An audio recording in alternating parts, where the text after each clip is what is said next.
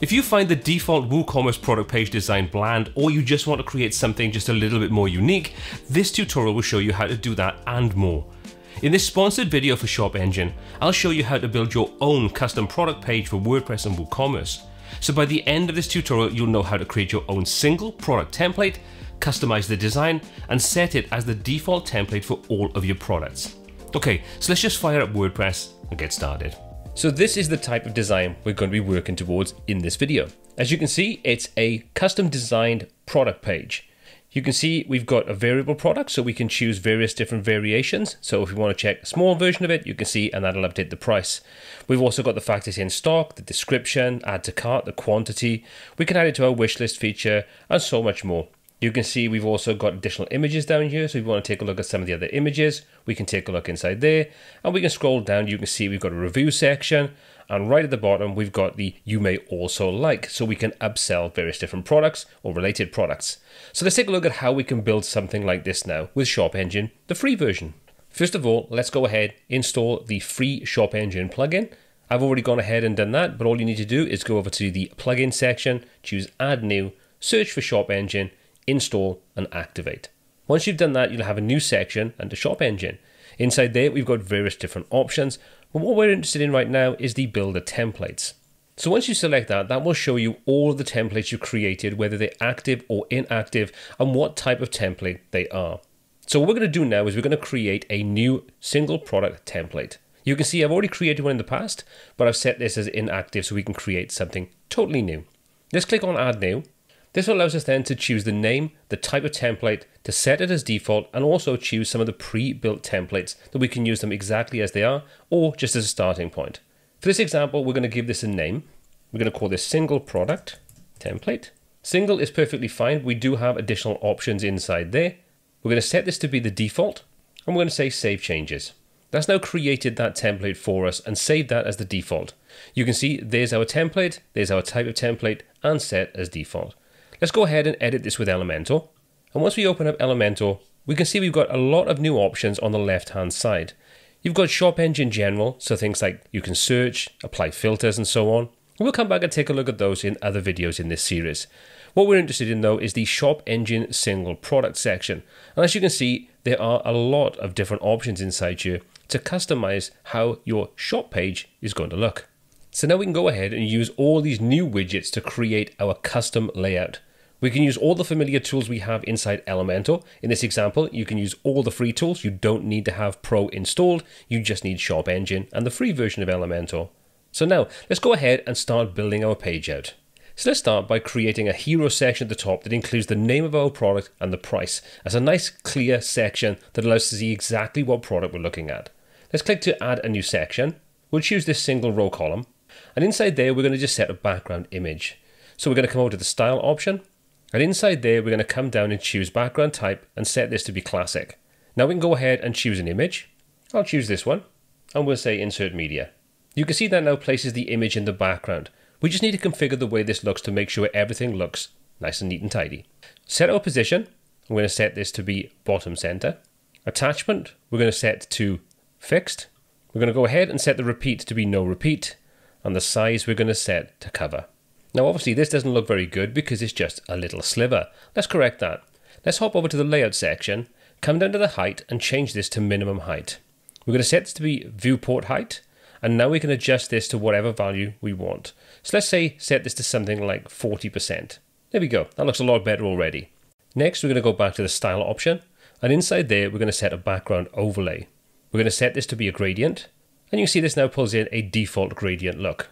We can adjust the opacity, the angle, the colors that are used, all those kinds of good things. So let's set the first color. We're going to just choose one of our global colors. So we're going to set this to be white. And we're going to do exactly the same on the second color. Select one of our global colors and set this to white. So now what we can do is we can adjust the actual opacity. We're going to set this right the way up. And you can see that just basically takes everything to white. But now what we can do is we can go ahead and we can adjust these colors. So let's select the first color chip. You can see we can adjust the opacity and we can create this nice gradient effect. So we're going to take that right the way down so there's nothing being shown. So now we've got all of the picture going through to this nice white effect where it fades away. Pretty cool. Now the last thing we need to do is deal with this extra space we have here. The reason we've got this is because the header template in this example, because we're using Elementor, has got some padding or margin set on it. So we need to counteract that. So we're going to make sure we've got this section selected, hop over to advanced, uncheck the margin option so they're no longer linked. And then in the top, we're going to set this to be minus 70 pixels. And you see that now positions that right up where we need it to, still allowing the little drop shadow effect from our header to overlap the image. So again, pretty cool. With our hero section all set up, the next thing we're going to do is add in the elements that we want to display. In this example, the title and the price of the product we're currently viewing. So to do that, we're going to come back to our little set of widgets, going to scroll till we get to the ShopEngine single product, and inside there we can now choose any of the options that we want, titles, prices, those kinds of things. So for this example, let's grab the product title. We'll drop that into the top section. You can see that now pulls in this example. So we're going to align this to the center, and now we can go ahead and configure the styling for the typography. So let's tweak that now. We'll adjust our weight. We'll set this to be all uppercase if it's not already, and we're going to go ahead and make this larger. We'll set this to about 66. Let's make that a little bit thinner again. There we go. That looks pretty cool. And if we want to, we can adjust the line height and the letter spacing, all those kinds of things to get everything looking spot on.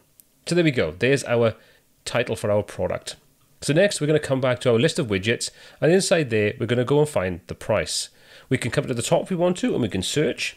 And you can see we've got options, and anything that's got this little symbol in the corner, this little ShopEngine symbol, that's a ShopEngine widget. So we're going to drag the product price in, we're going to pop that underneath, and then we're just going to configure this as well. We'll set this to be centered, and we'll leave the styling roughly as it is. That looks okay. Do one more little thing, and we're going to find the separator just to give us a little bit of visual separation between the title of the product and the price of the product. So let's just quickly adjust this to what I want. I'm going to set this to dotted, about 25%. We'll center it. I want to adjust the color and the spacing. So we'll remove the gap. Weight is perfectly fine. And we're going to set this to be our white color. Quickly come in and adjust the opacity. There we go. Now that we've finished with the hero section for our product, let's move on to the main product details section and start by adding in the main image. Let's create a 2-column section, and we're going to put our image on the right hand side and our gallery images in there, and our description and those kinds of things in the left hand side. So let's come back over to our widgets. We're going to scroll down until we find the option for the product images. So we'll grab that and we'll drop that into the right hand column. So you can see that pulls in the relevant image. Now, if we're working with image gallery, so we've got additional images, they'll also show up inside here as well, because this is the collection of images. If you don't have any, you will just see the single product image. If you want to, you can enable or disable this badge. So you can see currently this has a special offer of 13% off this particular product. However, we can, if we want to, simply disable that by using the checkbox. Let's just re-enable that. And if you want to change the icon that's being used in the top right-hand corner to open the lightbox app, you can change that from the icon library or upload your own SVG file. You've also got full control of the styling for the border radius, the columns, the row gaps, those kinds of things, including the lightbox zoom icon and your flash badge sales. So if we want to change the color of that, we can simply come in, choose one of our preset colors. So we'll choose this lighter lime green kind of color, and there we go. So you can see we can easily pull this and make sure that everything looks exactly how we want, including the position of this, and we can come in and we can set custom values inside there as well. So lots of control of exactly how this all looks. So next on the agenda is to add in the content in the left section. So let's come back to our widgets again. We're going to scroll down, and this example, we're going to grab the product description. So we'll drag and drop that into the left-hand column, and you can see there's our product description. So now we can come in and adjust the typography on this to make sure that everything looks exactly as we want. We'll make that line height just a little bit larger. And if you want to change colors, those kinds of things, you can do all of that inside here. Let's come back to our options, and we're going to grab the add to cart. We're going to drop that underneath. And you can see this now gives us a lot of different options to control exactly how this looks and the features that we want to include in it. So at the moment, we've got the quantity, which you can manually type in, your add to cart, your wish list, and so on. We can go ahead and we can adjust these if we want to. So currently the button start is set to default. However, we can change this to put both sides, and that will allow us to have the plus and minus to increase or decrease the quantity of products we want to add to the cart. You can go ahead and set this to be both on the left-hand side or both on the right-hand side. Entirely up to you. I'm going to set this to be on both sides. You can see I can also change the icons that are being used from the icon library or upload our own custom SVGs. If you want to also do things like show in the stock status, add variations, data ordering, those kinds of things, you can set all those values up inside here, including the order of these different kinds of product variations and so on. In your style section, you can see we can easily come in and adjust all the different values for every different element in this particular widget section. So if you want to change the button, for example, you can see we can come to the add to cart. We'll change the background color and use one of our global colors. Again, we'll choose that lime green kind of color. We'll remove the border width, so we'll set that to be none. And you can see we can adjust things like radius, padding, and so on. So let's just take the radius off there, set that to 0, so we get a nice squared edge button. Pretty cool. And you've also got control then over things like your variations. So you can see the label, the description, the price. So if you have products that have variations and you want to control exactly how that all looks, positioning, styling, those kinds of things, all the controls are inside here for you. Okay, so let's go ahead and add just a couple of more items to this particular section. So let's go back to our widgets, and inside there, we're going to do a search for the product stock option. So we're going to drag that and place that above our add to cart, just so we can see if this item is in stock or not. And again, we've got control over the styling and everything else to go with this. So you can see if it's in stock, we can set the color. So let's again change this to be the color that we want. We can set out of stock, and you can see that's set to red, and that's perfectly fine. And if you allow back ordering, you can also set how that looks inside here as well. So the final thing I want to add to this section is which category a particular product is in. So let's just search for category, and you can see product category list and product categories. We'll grab the first option and we'll pop that underneath the add to cart. This is a quick and easy way of allowing people to just quickly navigate to other categories that your product may be in and take a look inside there.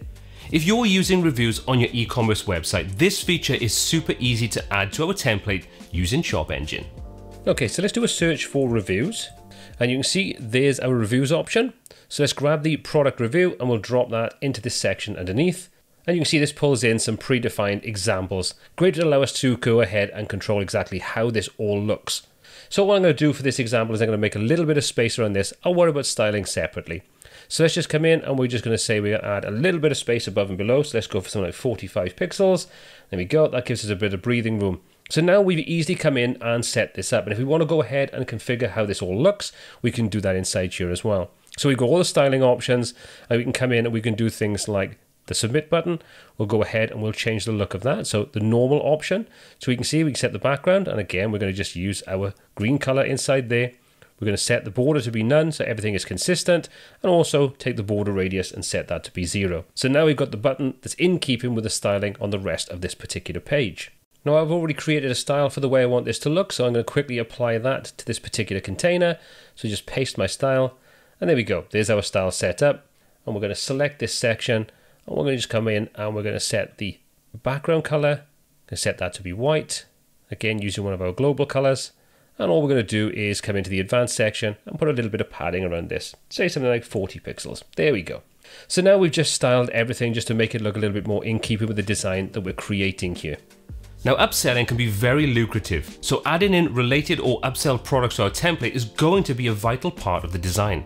So let's go ahead and add this feature to our template right now. So adding related products is incredibly easy. Again, we're going to simply come down and you can see there's a related products option inside here.